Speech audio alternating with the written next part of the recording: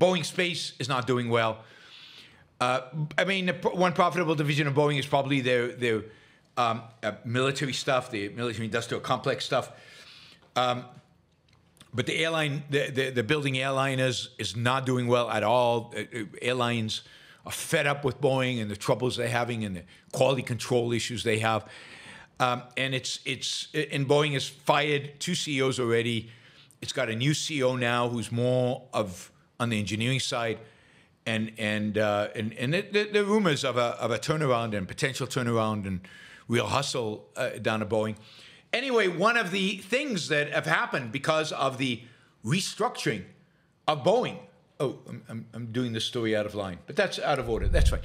One of the things that happened because of from that is that they have closed their DEI department, diversity, equity, and inclusion department.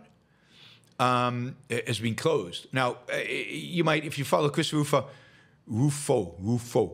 Earlier this year, he published a story that argued that DEI undermined competence at Boeing. Supposedly, this article helped put pressure on the new CEO, insiders putting pressure on the new CEO to close the department, shutter the department. And maybe Boeing will no longer hire based on DEI and is now focused on hiring engineers who actually can build planes and do quality control. I mean, that would be cool. Make you a lot more confident in flying in a Boeing airplane. So yeah, good news. I mean, DEI is failing and falling in lots of different places around the U.S. In a lot of companies and a lot of places are getting rid of the DEI.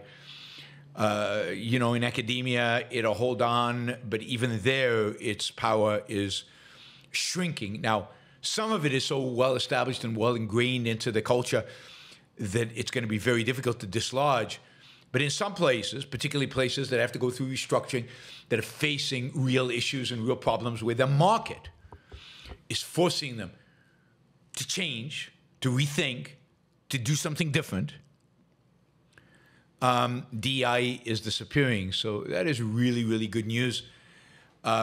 Maybe a lot of companies who don't want to land up in the situation Boeing is in and has been will preemptively shut down their DEI before they